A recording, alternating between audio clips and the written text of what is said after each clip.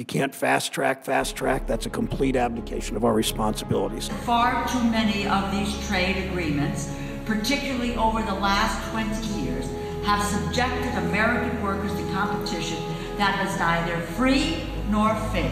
Why is it secret?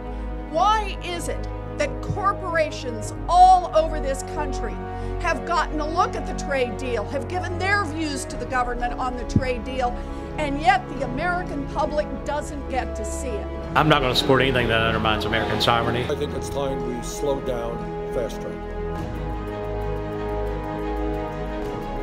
Trade Promotion Authority, or TPA, would prevent Congress from amending as much as one word of the rules he writes, a sweeping agreement the White House has been working toward for the past 6 years.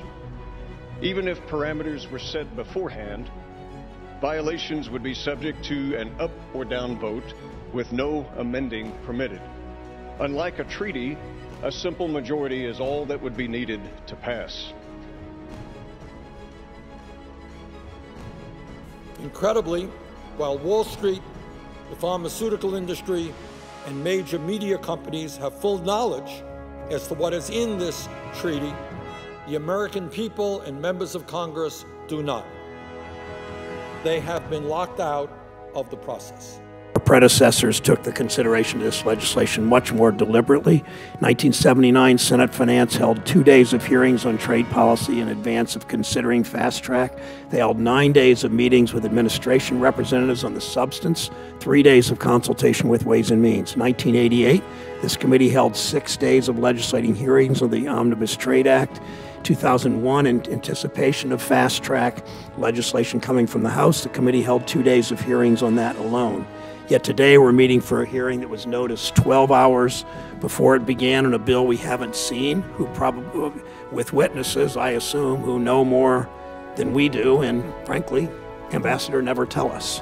Why? So we can rush through a bill that will expedite consideration of the largest trade agreement we've ever negotiated. Whenever fast track and other trade bills are finalized, this committee needs to have a legislative hearing on the package before we have a markup. I don't know if the ranking member and the chairman plan to do that. I haven't seen enough about what TPP is going to look like in order to give fast track TPA, so I'm not going to vote for a trade authority without knowing a little bit more about what this looks like to protect the industries in my state.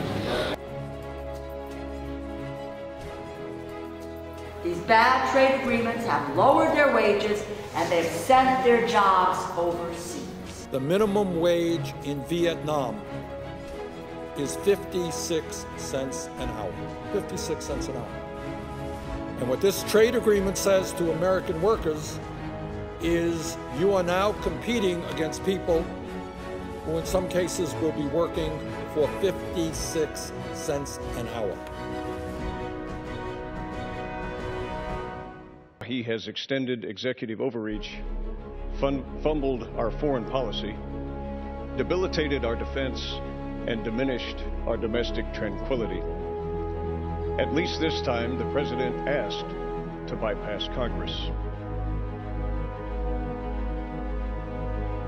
People have told me, well, we can't make this public because if we made it public and the American people saw what was in this trade deal, they would be opposed to it. My view is if the American people would be opposed to it, then it should not pass. The TPP includes rules that will make it even easier for corporate America to outsource call centers, computer programming, engineering, accounting, and medical diagnostic jobs.